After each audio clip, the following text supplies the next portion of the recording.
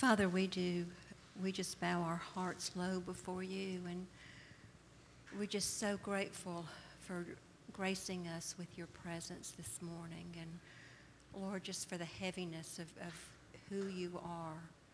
And Lord, we do just stand in awe of you.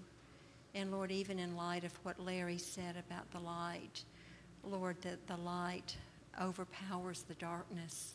Lord God, the darkness cannot overpower the light. Amen. But we thank you that it's your light that can overcome the darkness. And Lord, we just thank you for what you're doing in this hour, Lord. Even though it's not the way we thought, we know that your ways are higher than our ways, and your thoughts are higher than our thoughts. And Lord, we just ask even today that you come to us and that you unveil your Son to us through the proclamation of the word. We don't want to just get knowledge and information, but we want there to be a real impartation of spirit and life, Lord. We just cry out that you just take Ken aside, and that you, Jesus, will come in and through him, and that you will speak, not by power nor by might, but by the Spirit of the Lord. And Lord, we pray that you would even bypass things that he thought he was going to say, and you will put exactly what you want to speak to us this hour, Lord. If ever there's a time that we needed to know covenant, and it needs to become bone of our bone and flesh of our flesh, it is now. Now is the time we need to grab hold of the covenant that you have cut for us, and we need to learn how to walk in light of that. And Lord, we just thank you for that, and we do just cry out that you glorify your Son through this. We pray. We thank you that you have made a new and a living way. Lord, it's not the old, but it's a new way that you have made. And Lord, just even through the worship that you were just bringing to light, even the fact that your blood speaks a better word than the blood of Abel.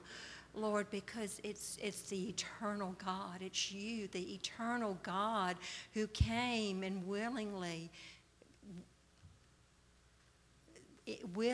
bore our sin and bled in our behalf that we might have life.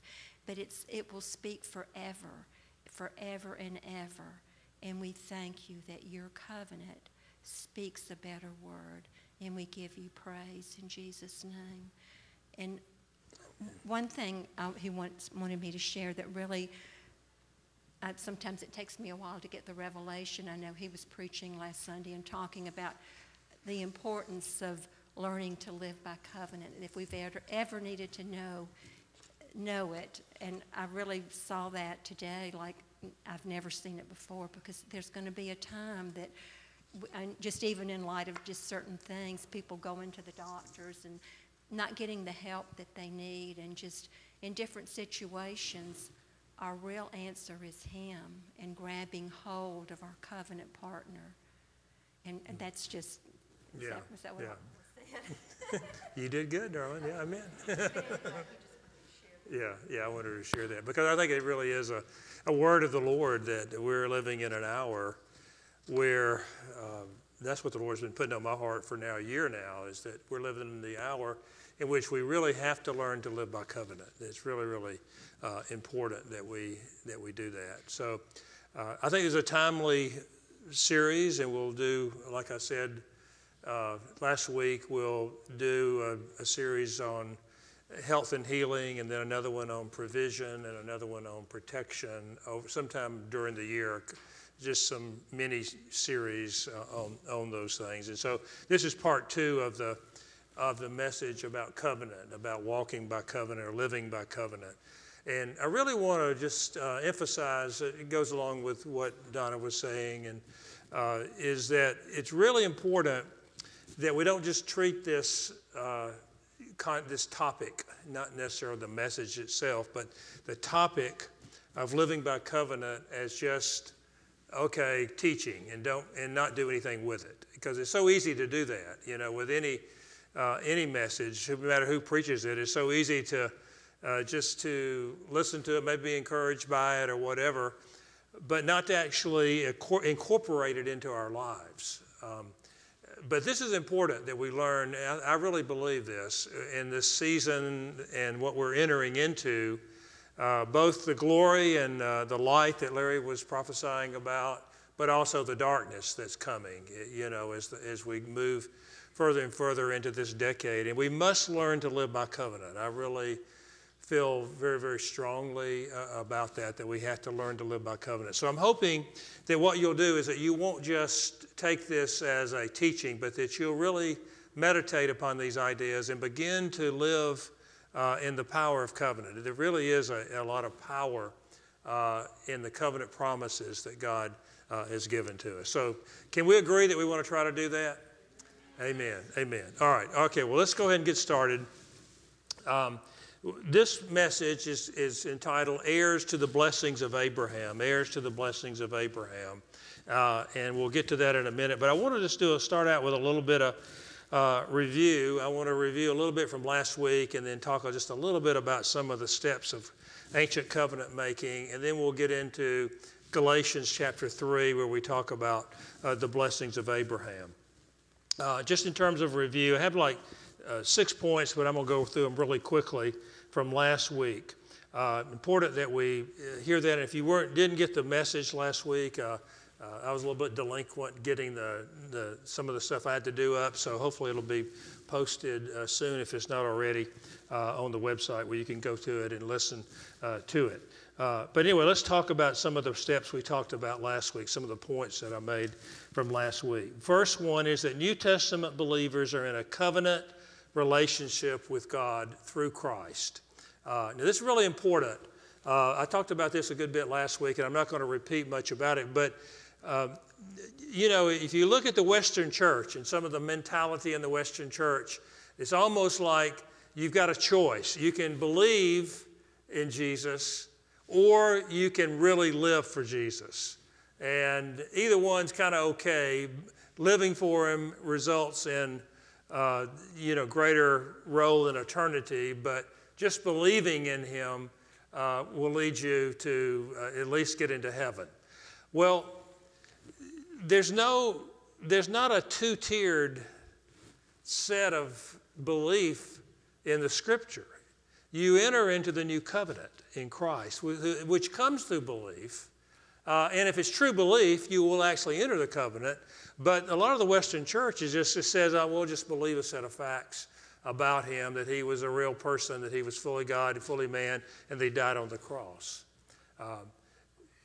But the New Testament speaks of entering into a covenant relationship, the new covenant.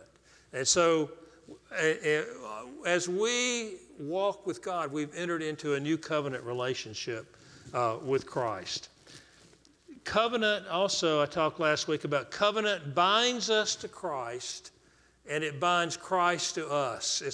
It's a drawing together. That's what the word covenant really means. It's a formal, solemn, binding agreement based upon a common purpose, secured by blood sacrifice, which binds two parties together as one for life. And we talked about that when we enter into the new covenant in the Spirit, we're immediately one with Christ in the Spirit. Now we spend the lifetime drawing into unity, becoming more and more unified with him in soul and in body. But covenant binds us to him, and it gives us kind of an anchor. We talked about this last week, an anchor that we can that we can hold fast to. When we have times of need, we can hold on to that rope that's attached to the anchor so that we don't drift, so that we don't fall, so we don't sink. And so this is a covenant, it's a binding agreement, very serious agreement in the Scriptures. The third point is the new covenant is different than any of the Old Testament covenants. The new covenant is different. The new covenant is internal, whereas the Old Testament covenants were external. They were external. But the new covenant is an internal covenant. Jeremiah talked about that, Ezekiel. The book of Hebrews talks about that as well. And so Christ comes in us. And we talk about these steps of covenant making. Let's remind ourselves that they're happening in our heart. The new covenant comes into our heart.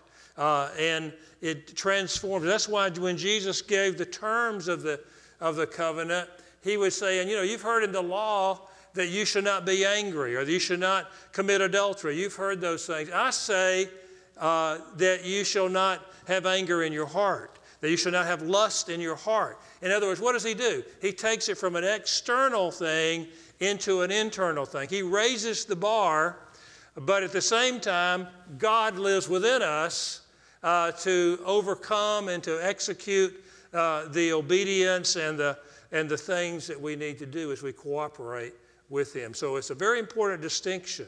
Hebrews talks about it's a better covenant based on better promises. That's part of the reason it's a better covenant. It's internal. It's in our heart. And God himself is the one that executes the covenant within us. And that leads us to the next thing that we talked about, that the new covenant was cut between the Father and the Son. The new covenant was cut between the Father and the Son, not between God and us. We talked about this last week. One of the steps of covenant making is that they selected a covenant representative. If two parties were going to enter into a covenant, each party would select a representative. Let's say this half of the room was going to enter into a covenant with that half of the room. This half of the room would select a representative. This half of the room would select a representative. They would actually execute the covenant on behalf of all the people. And so if Brian, for example, was the representative for this part of the room, he would make the declarations, he would make the agreements on behalf of the whole group, and then the whole group would enter in based on Brian's entering into the covenant agreement. They would enter into the covenant in Brian. Now, that's what happens with the new covenant. Jesus, when he came to earth, became the covenant representative of the Father. He was also the covenant representative of us. He was the covenant. So he was the covenant representative of both mankind and of God. That's why he's the mediator. He's the mediator of the new covenant. And so when we enter into the covenant, we enter into it in Christ. We enter into the new covenant in Christ based on what he has done, based on his work, based on his death on the cross and his ultimate resurrection. So we enter into the covenant in him. Now that makes a huge distinction between the new covenant and old covenants. And we'll talk about, and when we get to Galatians, we'll talk about a little bit of that. It kind of goes along with what Brian was talking about when he was declaring over us earlier in the service about who God is and how his heart for us and all that. All that's possible because the new covenant was cut between the Father and the Son. Very important distinction there. The next point, God is loyal and faithful to his covenant. We looked at that word Kessler, which is loving kindness. It's a Hebrew word that's translated throughout the Old Testament as loving kindness. It doesn't mean God's kind and he loves us, which you would think, loving kindness, even though he does love us and he is kind. But that's not the meaning of that word. It's a word that is focused essentially totally on those who walk by covenant, on his covenant people.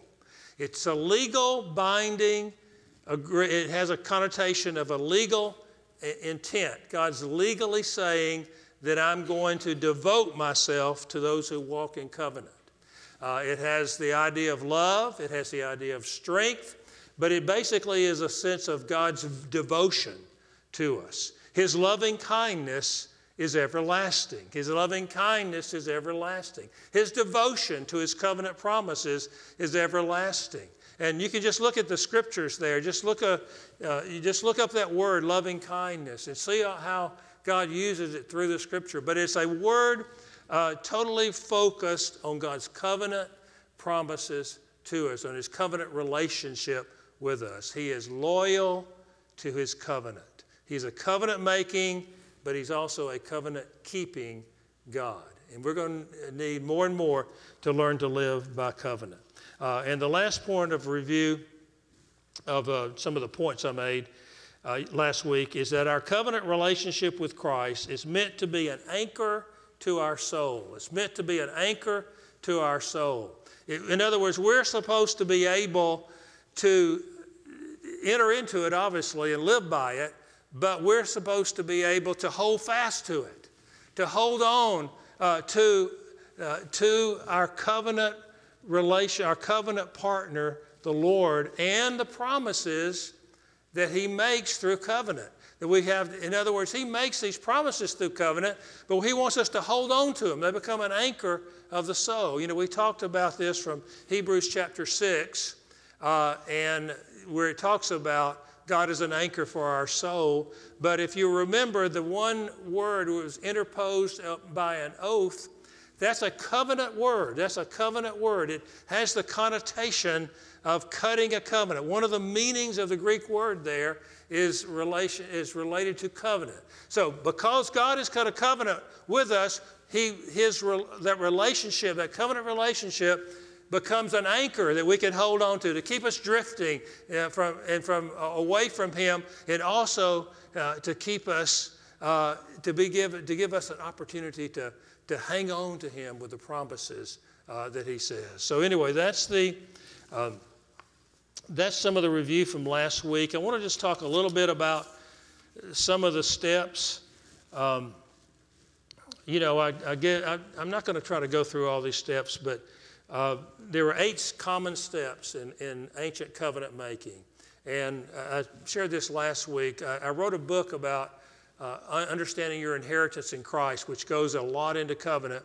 And if you would like a copy of that, there's some more out there on the kitchen counter out there.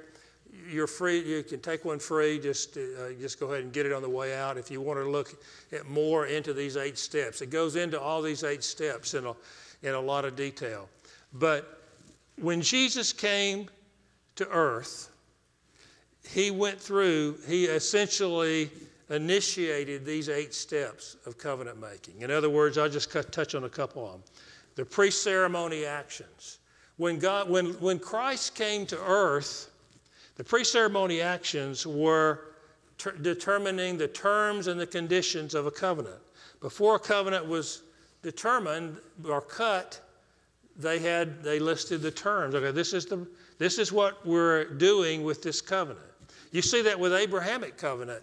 In Genesis chapter 12, God said to him, if you'll leave your homeland and if you'll do these things, I'll bless you and I'll do all these things. That was the pre-ceremony call to Abraham. The actual covenant wasn't cut to Genesis chapter 15, where you see where they walk between the flesh, the pieces of flesh. And so that's what Jesus did. When his 3.5 years of ministry, with the Sermon on the Mount and all of the different things that He did and He taught, He said, okay, this is the conditions of entering into the new covenant. It's not just I can say, just confess Him as Lord and Savior and live any way I want to. When you're entering in the new covenant, you're committing to live by these things that Jesus taught in the new covenant. And so each one of these steps has meaning. I'll talk a little bit about the walk unto death. When 2 parties were entering into a covenant, that, again, the 2 representatives, they would stand between pieces of a sacrificial animal, a sacrifice of some sort, and they would take a walk between those pieces of flesh, and they would say, if I don't live by these terms that we've agreed to, the pre-ceremony terms, if I don't live by these things, let it be done to me just like it is to this piece of flesh. In other words, let me die if I don't live by what I promise to do. And so that's what we're entering into. Jesus did die for us. He became the sacrifice, and He took the walk unto death to the cross. But He says to us, okay, if you're going to enter into this covenant, you've got to die. Die to self. Everyone who wants to follow me, let him deny himself and take up his cross daily, and follow me.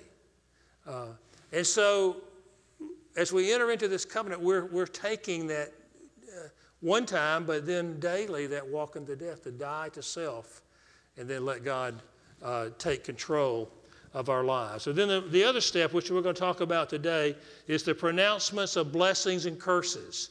After they took the walk into death, they would say, okay, each party would say, I'll bless you with this and that, and I'll bless you with all these things that have been predetermined. But if you disobey, I'll curse you with these kind of curses. And so we'll look more in that in a minute. There's also the exchange of names and the seal of a covenant mark. I want to talk just a second about the covenant mark. I was trying to decide whether to do this or not, but I really just feel like the Lord is saying this because it's so important. As we were getting ready today, as we were leaving and on the way to church, I realized for some reason I didn't put my wedding ring on today. And I never forget putting on my wedding ring. And it was interesting. Whenever I do a marriage ceremony and when I do the rings, my little speech related before I say, with this ring I thee wed, repeat after me. Before I say that, I say, the wedding ring is a symbol of covenant. When people would enter into a covenant relationship, they would often exchange some sort of a gift or a token as a sign of their marriage that they're entering into. And I said, this is what the ring is, and with this ring I thee wed.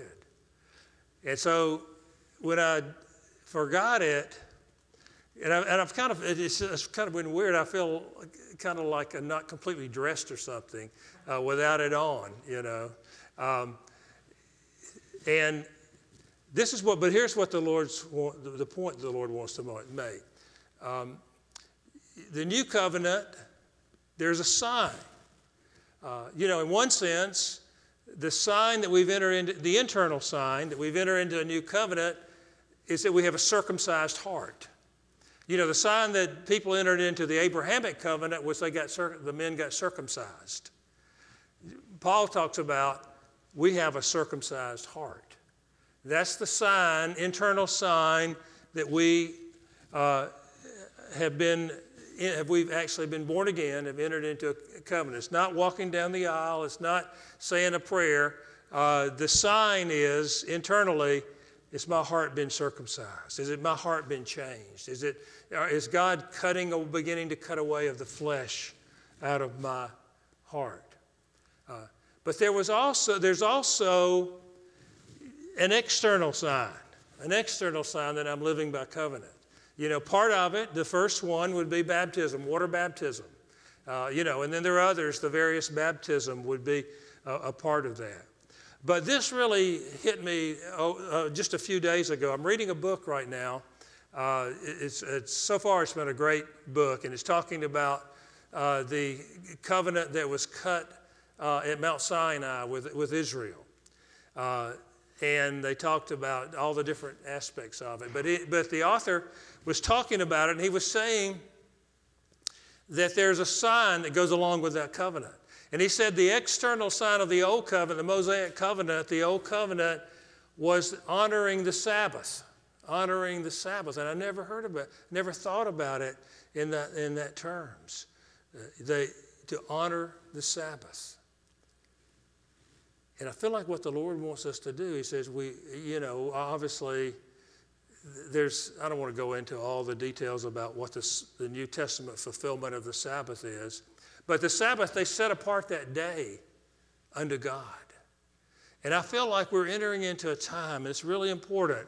So hear my heart. It's not a rebuke. It's not a word of criticism, but it's a plea really with us.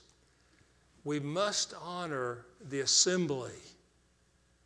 It's a sign. It's a sign to us. It's a sign to the world. It's important in the days ahead. We must honor the gathering of the assembly. Now, that's one reason I believe that God says, do not forsake the assembly. You know, it was interesting. If you look at Isaiah, I'm not going to turn there, but if you look to Isaiah chapter 56, where a couple times he says, hold fast to the covenant. And then a lot of what Isaiah talks about in that chapter is if you honor the Sabbath, if you don't profane the Sabbath, if you hold fast, if you don't do that, hold fast to the covenant. It's a sign to the world that I'm in covenant with God. Gathering together. You know, I think the pendulum, which often happens, you know, we were evangelical, most of us. And, you know, it's like church attendance was almost the way to salvation. And we kind of shifted away from that, saying that's not true. It's our personal walk with God. And it is. It is our personal walk with God. But I think the Lord wants to re-emphasize to us here locally, gathering with the body is important. Gathering with the body is extremely important. It's a sign to the world that I'm living for God. But also, this is maybe not directly related to covenant, but there's things that happen when we gather together in the body that do not happen normally when we are alone. God does things when we're gathering together in the body. I mean, just like Brian was talking about the anointing upon the worship this morning.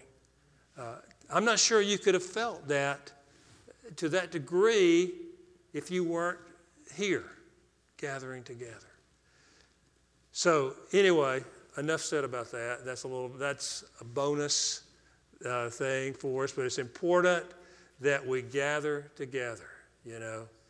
I know this is winter break, but, you know, I know in a month it'll be spring break. And then there'll be summer break. And then there'll be fall break. And then there'll be Thanksgiving break. And then there'll be Christmas break. You know, there are a lot of breaks in the American culture now. And God wants us to join. He wants us to be together. It's really important. This is important. Yes, we need time to take a vacation and do this or do that. I'm not saying we don't need those things. And I know I'm speaking to the ones that are here right now. But hopefully the others will all get the message. Hopefully we'll all get the message. It's important that we gather together. Amen. Amen. All right, amen. Okay, you still love me for that? Okay. It wasn't very enthusiastic, but I'll take it. All right. Okay. I want to go now into talking about the blessings of Abraham. It's basically it's Galatians Chapter 3, and I would like to read the whole chapter, but I'm not going to do that. But I'm going to read several points there. What was happening, just to give you a little bit of background, and we in our home groups we studied Galatians. It was really a powerful time when we studied it. But part of the reason Paul wrote Galatians was that Judaizers were coming to try to lead the Galatian church astray. They were saying that it's not enough just to have faith. You have to also keep the law. And so Paul was confronting that in the book of Galatians. He was confronting that, and Galatians chapter 3 is a major part of that confrontation, you know. And he starts out with, who's bewitched you, before whose eyes Jesus Christ was publicly portrayed as crucified, you know, by trying to get you to add to faith the keeping of the law. And so, you know, he says things in verse 2, you know, how did you come to Christ? Did you receive the Holy Spirit by the works of the law or by hearing with faith? Hearing with faith. And that's an important part in terms of our walk with God. We get the Spirit and we relate to the Holy Spirit by hearing with faith. And then verse 5, he says, so then does he who provides you with the Spirit, and here's a key phrase here, and works miracles among you, So he's talking about miracles here. Miracles among you. Does he do it by the works of the law or by hearing with faith?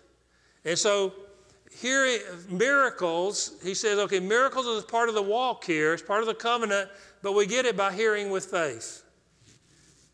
Now let's go on. And then in verse 6, let me just read this section here. So, even so, Abraham believed God, and it was reckoned to him as righteousness.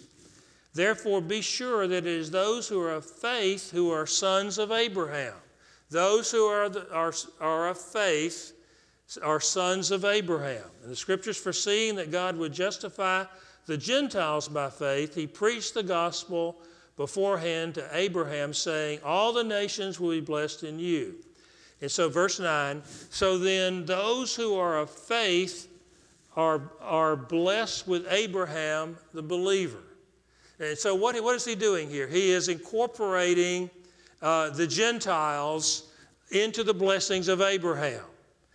He is saying, yeah, Abraham, he's making a couple points here. One, he's making a point that Abraham believed and he was declared righteous. So Abraham didn't have to keep the law in order to be righteous. In fact, the law wasn't even developed at that point in time. It wasn't given until later, to the time of Moses, and was the law given. So he was declared righteous by faith.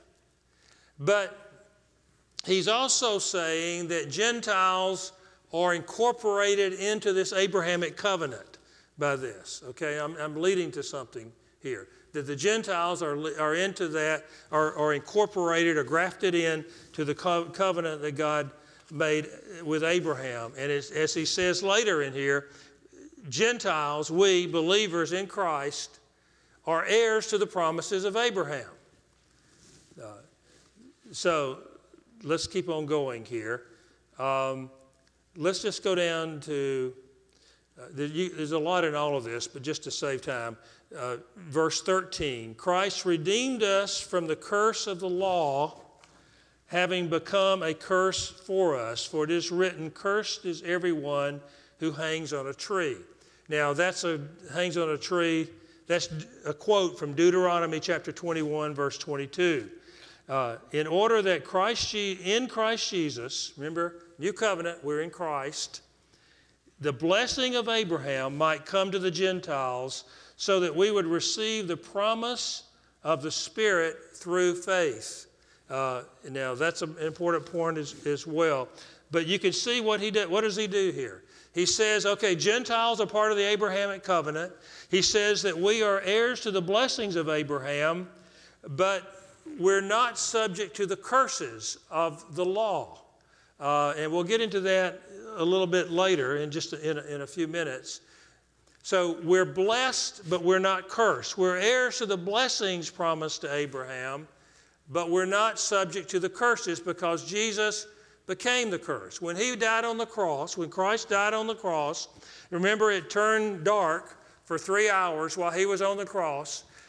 He took upon himself all sin from the beginning, from Adam to the end of the ages. He took all sin, he took all sickness, he took all demonic oppression, defilement, perversion, all of the depths of depravity of man. He took it upon himself. And with that, he took the curse. That's, in other words, it says in the Gospels that Jesus fulfilled the law. He didn't eliminate the law, he fulfilled it. And therefore, he took the curse. And so in the new covenant, another reason why the new covenant is better, as a better covenant based on better promises, is that we're heirs to the promises of God, but we're not subject to the curses of the law, which we'll talk about in a minute. Deuteronomy chapter 28 and all of that talks about the blessings and the curses of God.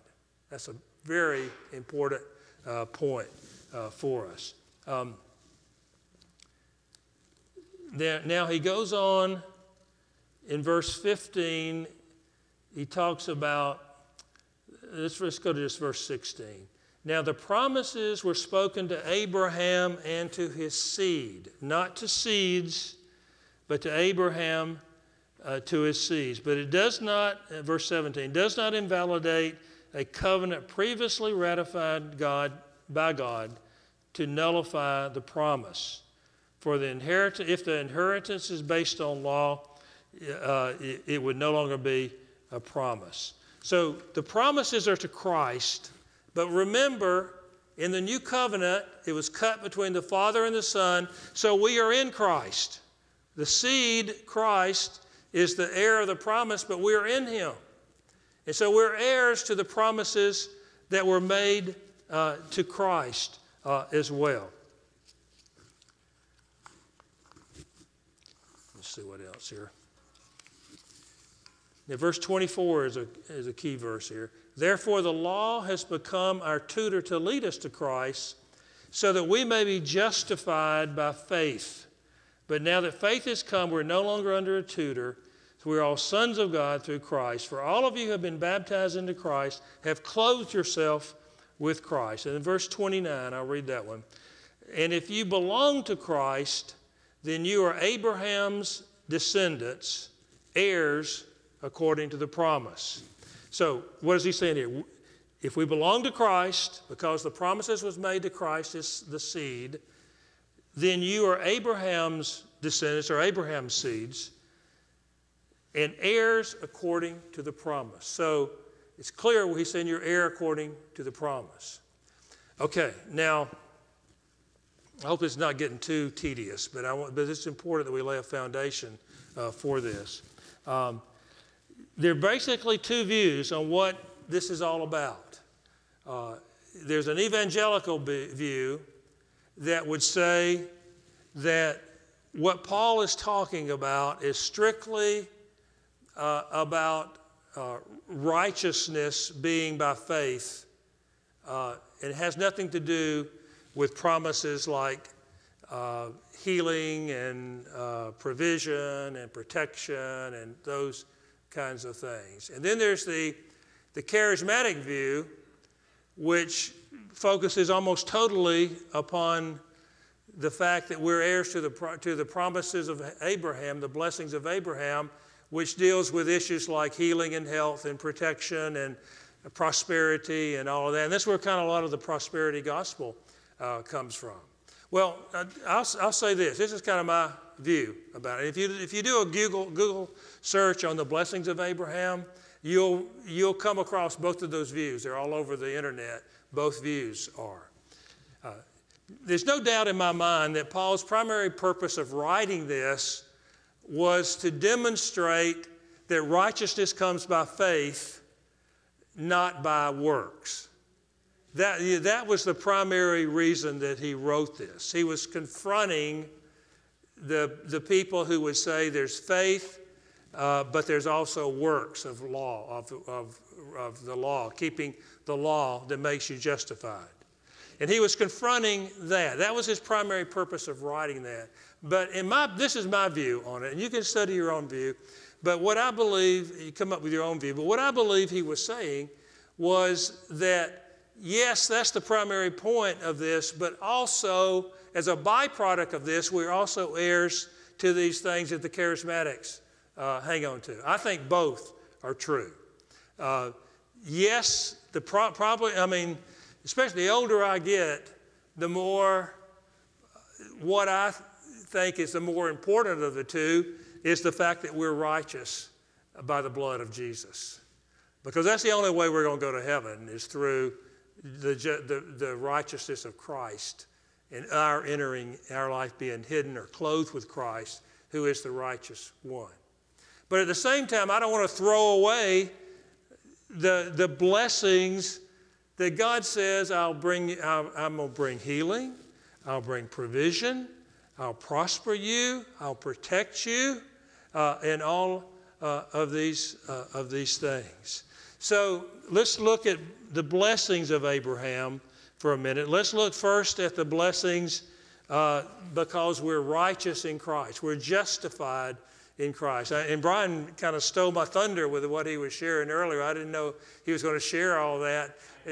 I didn't think about that. Yeah, no, I know he did. Yeah, but that was like, okay, what he said, I agree. That is what because of our righteousness, we are justified by Christ. Now, justified means that we are been declared righteous.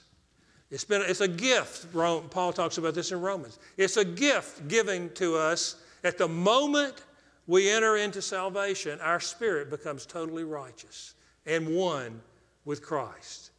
And therefore, we are loved even in our weaknesses.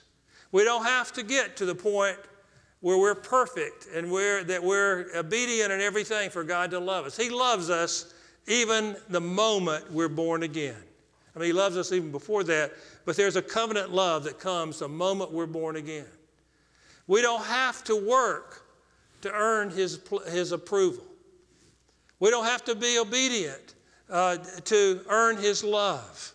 Now, He wants us to be obedient. I'm not saying we're not supposed to grow in maturity and grow in obedience. There's sanctification that comes with that.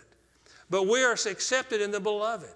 He remembers our sins and our lawless deeds no more. Hebrews chapter 10.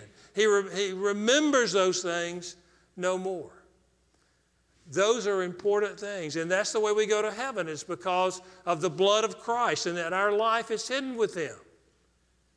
And therefore, that's how we can come boldly before the throne of grace.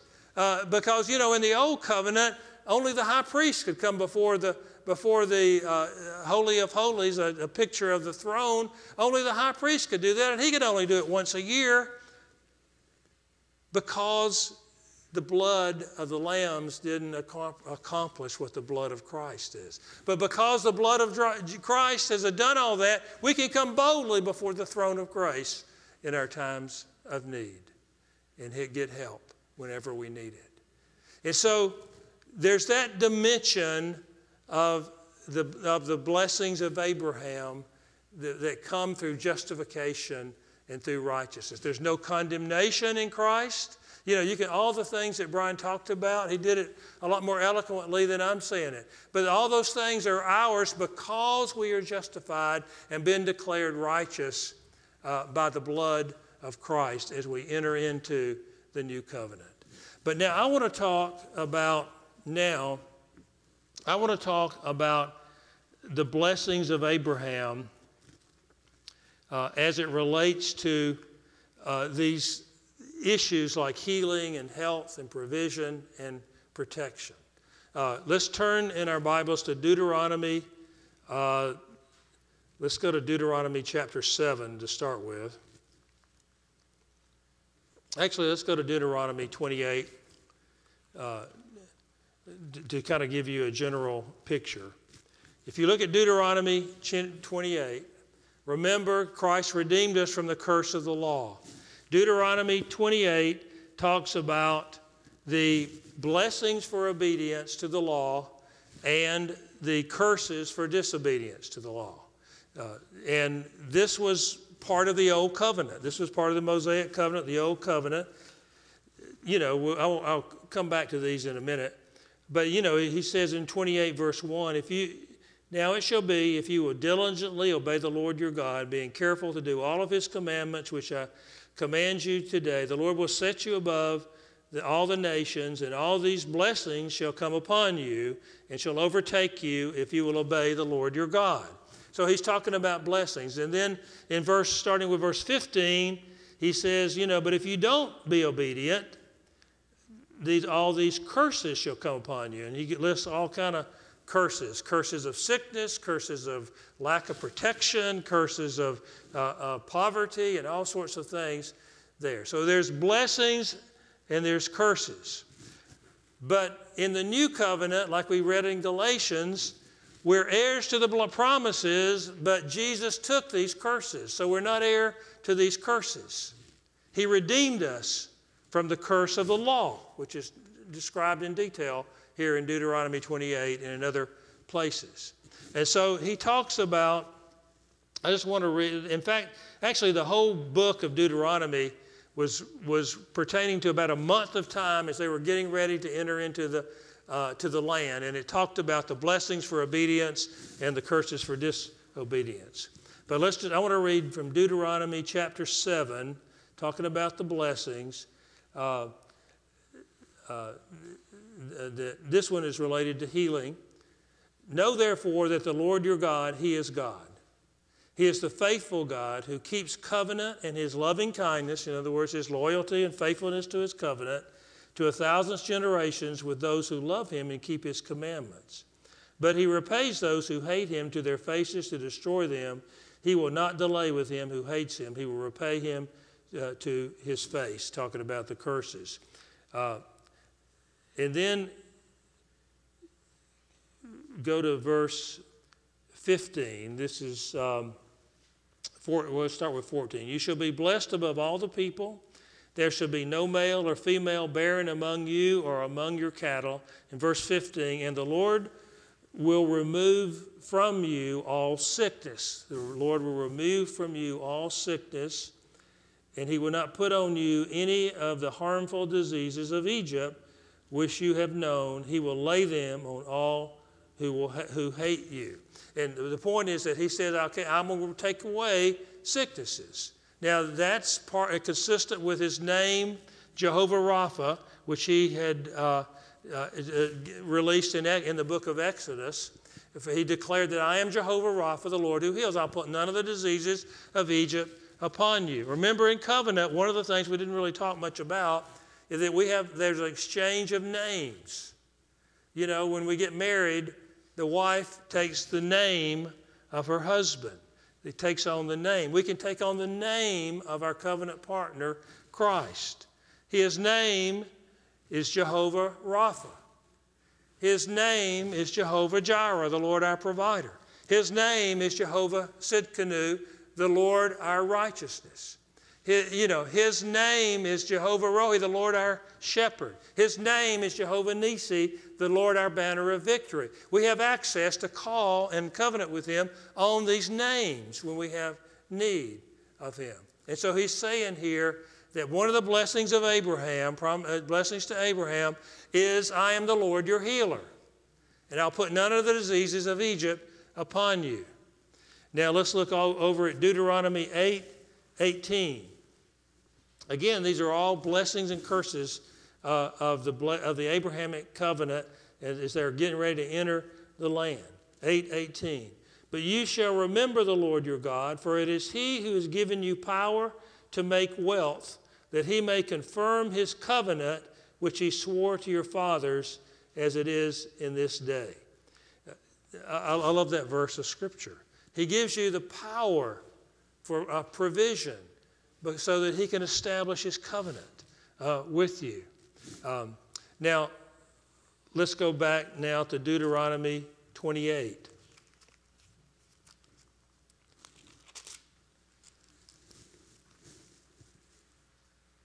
And these blessings shall overcome you, in verse 2, and will obey if you'll obey the Lord your God. Blessed you shall be in the city, and blessed you shall be in the country.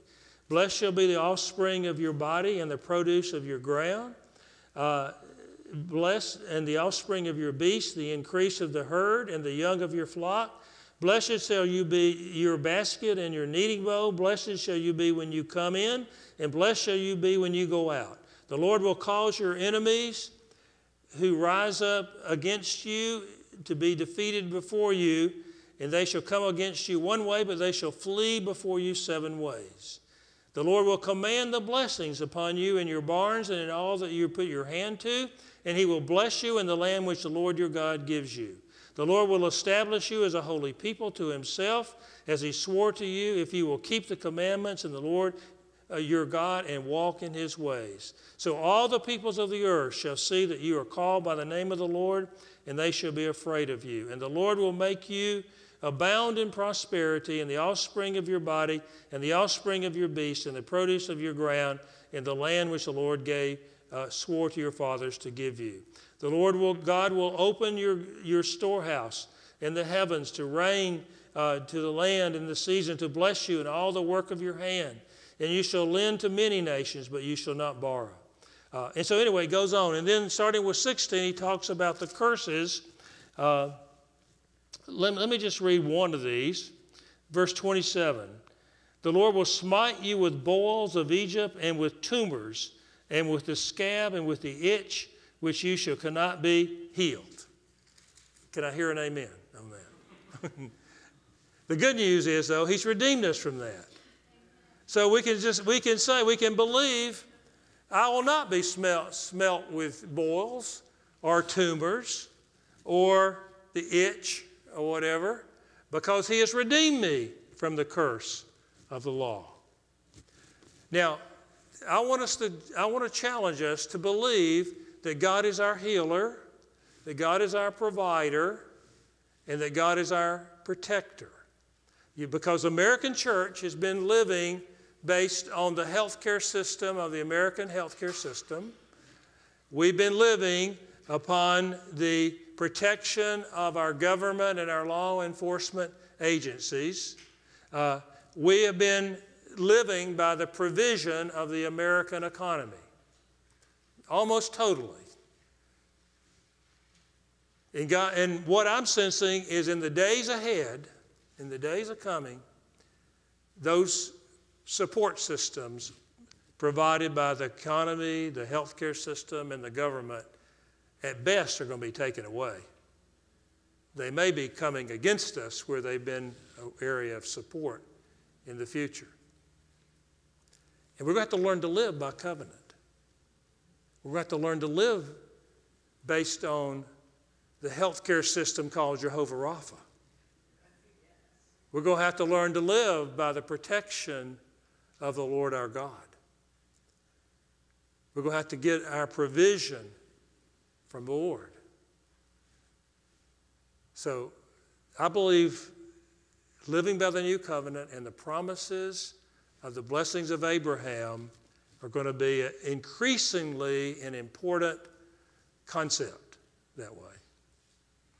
Just share one example. I don't remember exactly the year, but Donna and I and Ben and Judy Foster, who were with us for a long time, and now they've moved to Alabama years ago. We were in India, and we were flying on passes, standby passes, and we didn't get on the flight. And so at the middle of the night, we had to wait till the same time the next day to try to get on the flight. And so we were trying to find a hotel. And anyway, long story, I won't go into all the detail of it, but we were essentially kidnapped and taken where who knows what they were trying to do to us. A bunch of people came out, and it was basically a nightmare. But we had prayer groups meeting every night. And that particular night, Randy and Howard, I think it was the only two of them were praying for us. And they were prompted to pray from Deuteronomy 28. Deuteronomy 28, the enemy shall come against you one way, but he shall flee 7 ways. And that's exactly what happened. He came against us, but just supernaturally, he fled. And see, that's the kind of thing that I'm talking about that we need, you know. And God is our healer too. I was trying to just think for myself how God has healed me. I mean, He's healed me several times apart from medical treatment. He is still our healer. You know, sometimes, He's healed. My blood pressure is now normal, which it was high, but that's through taking blood pressure medicine. But I know at least 3 different situations I can remember. I remember one time I had lower back problems, and they were bothering me, and I've been praying about them and thanking the Lord that He is my healer in all of these things. And I remember sitting in my sofa in the den. This was where we lived on Alpha Ebenezer. And I could just feel just like a push. And wait a minute, my back didn't hurt anymore. It was just God just correcting me, giving me a chiropractic treatment. And then I remember also my sciatic nerve was killing me. I mean, I remember trying to take the dog on a walk, or just even to take him or her to the bathroom. And, I could hardly walk. And then one time when Terry Bennett was here, I forgot which year it was, he had a word of knowledge that God was healing sciatic nerves. And so he prayed for that, and, you stand up if you want prayer for that, I think. And so I stood up, and, nothing happened. But then about 2 or 3 days later, I began to realize, wait a minute, my sciatic nerve is not hurting anymore. I'm not saying I've never had a tinge of pain there since then, but I have some. But essentially, that degree of pain was gone. And so God is, one more. I'll tell one more story. My shoulder was like, I thought I had a separated shoulder or something, or some sort of a separated or a torn rotator cuff or something like that. And, nothing was happening. And Dot, and I hope Dot will be able to come back. Dot says, well, you know how she does. I'm just going to pray for you. And, a month later, I couldn't lift my arm. And a month later, everything was fine. So God is our healer, and God is our provider, and God is our protector. He is those things. And we need to learn to call upon Him. I think we need a fresh stirring of calling upon God in this way. Now, I want to just talk just for a few minutes about how do we do that? How do we do that? God's covenant promise is the anchor to our soul. But it says in Galatians, He's redeemed us. Let me actually read that. Galatians 3:13. Galatians 3:13. It's actually 3:14. In order that in Christ Jesus the blessings of Abraham might come to the Gentiles, so that we might receive the promise of the Spirit through faith. The promise of the Spirit through faith. So it's not just, some approaches are just like, if I confess it enough, that, I'll basically manipulate God into healing me. It's not that. I remember when we first started the church, there were just a few of us that were here back then, but we had like 3 groups. It was basically a nightmare for me. We had a Word Faith group, we had an evangelical Baptist type group, and then we had a third group that had been like an evangelical, but we knew there was more, and we wanted whatever God wanted. And it was like, okay, if I preached anything other than absolute healing, the Word Faith group, came to me and said, oh, no, this is not good. I remember back then, one of the reasons we were like we were congregational government back then. And, I was trying to get approval from the congregation to get some money towards health insurance. Oh, you don't need health insurance. You live by faith. And so anyway, it was a nightmare, but the Lord used it. It was actually, looking back on it, it was one of the best times, really, because God used that to force me deep into figure out what I believe there. But the point I was going to make, I'm not talking about that type of thing. What I'm talking about is when to begin to put the fact that God is those things into our belief system. Meditate on these things. It was interesting Drew sent Brian and I a text yesterday. He said, the Lord's really put Psalm 1 on my heart as a key. Of course, he had no idea what I was, well, maybe he had some idea, but because he was here last week, but he didn't know what I was going to be talking about, I don't think. He said he felt like Psalm 1, meditate upon my word day and night, and you'll be like a tree planted by the waters. And that's what we got. We need to incorporate meditation on the scriptures, but the fact that God is our healer, God is our provider, God is our protector, so that when there's a time of need, he can be the anchor in that area. But then this is the way I believe it works, by the Spirit. We're heirs to the blessing of Abraham, and he has given us that promise of the Holy Spirit. So we can't just kind of ritualistically confess that he is Jehovah Rapha, and if I confess it enough times with enough faith that God's going to heal me. No, it's not that. We walk by the Spirit of God. We walk by the Spirit of God.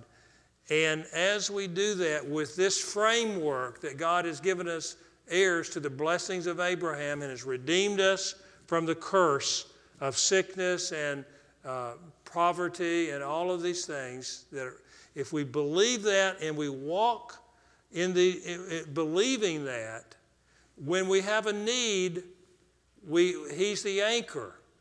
And the covenant is the anchor. And so what we do is how does he work miracles among us?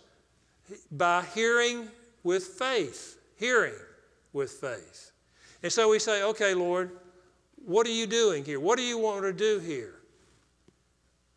I believe you. I believe that this is part of my faith structure, that I'm heirs to this thing. What do you want to do in this situation? I ask you for it. I believe for it. And what are you going to do? When we got hit with all the COVID stuff this past December, there was all the people here, and they got hit with it. And then it was at Stephen's wedding, and a number of Catherine's family got hit with it. And some of those were in very precarious situations because of prior health issues and everything. Not that they were that bad in terms of the cases. So I said, okay, Lord, we started praying for healing. And the Lord gave me this verse that many are the afflictions of the righteous, but he'll deliver us from them all. And so I began to pray that. Don and I began to pray that. And we prayed it for ourselves, obviously, because we were hit with it, but we prayed it for everybody that had it, that we knew about. Many are the afflictions of the righteous, but you'll deliver them out of them all. Hearing with faith, and we believe that word. And so, it's more to it than just a ritualistic confession. It's walking with the Lord and doing what he said do. I'll give you one other example of the opposite. This was years and years ago, but this was one of the Word Faith people back in the days. But there was a lady that was the mother of another couple that came, and she had a bad case of, I think it was emphysema. And she came, and she had an oxygen tank every week when she came. A very faithful and loving lady. And so anyway, we had prayed, actually, I think it's been a while, but I think we prayed for it at one of our services, and she was healed. And she, she started coming to church and didn't bring the oxygen tank, and she was healed from her breathing. And then just a few weeks later, she went into the hospital, and what I thought it was a situation where, she had testified of God's healing power, and the enemy was trying to steal her healing. And so we were getting ready to go to war against that and began to do that. And I went to the hospital to see her and was getting ready to pray that way. And the Lord said, no, don't pray that way. I'm taking her home. And so I was wondering, so I kind of prayed this, Lord, let your will be done kind of prayer. And she died right after that. And I asked the Lord afterward, I said, why did why did this work out this way? And he said, her heart was to be healed. And she didn't die of emphysema. It didn't come back on her. She died of something else. But I wanted to answer that prayer for her before I took her home. But I was taking her home. And so we don't ever know, but that's why we have to live by the Spirit. We have to walk by the Spirit. But we need this framework of covenant to say this fits in to the framework. And it fits into what Jesus did. Jesus cleansed, like we talked last week. He cleansed and went to the temple, but he also healed the lame and the blind. He also said in Luke chapter 4, I have come to give sight to the blind. I have come to raise up the downtrodden. I have come to do this. He's come into our heart to do these things as well. So this is my challenge as we close, is to believe that God is our healer, to believe that he is our provider, to believe that he is our protector, and all the other things that are in there. But essentially those three are the real ones that I feel like it's absolutely essential that we need to come to believe him for those things. And to meditate upon that and to confess that to him in our prayer time.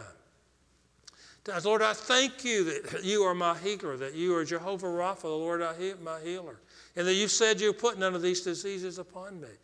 When we're well, thank him for those things. Psalm 103 talks about that. Bless the Lord, O my soul, and all that is within me. Bless his holy name. And I'll forget none of his benefits, for he has healed all my diseases. He has pardoned my iniquities. He has redeemed my life from the pit. He's satisfied my years with good things. He's renewed my youth like the eagle. Believe him for those things. And then when something comes up into our life, Lord, what are you saying here? I know that you are my healer. What do you want me to pray? How do you want me to pray? How do you want me to listen? Listen by the Spirit and then be obedient to that. It's a new way of living. Maybe it's better to say it's a fresh stirring for most of us in this area. And I want to challenge us all to believe that God is and will and can do all these things. Amen? Amen. All right, I want to close by just declaring over us from Deuteronomy 28, these first 14 or so verses of Scripture. So let's just stand up for a minute, and then after that I'll turn it back over to Brian.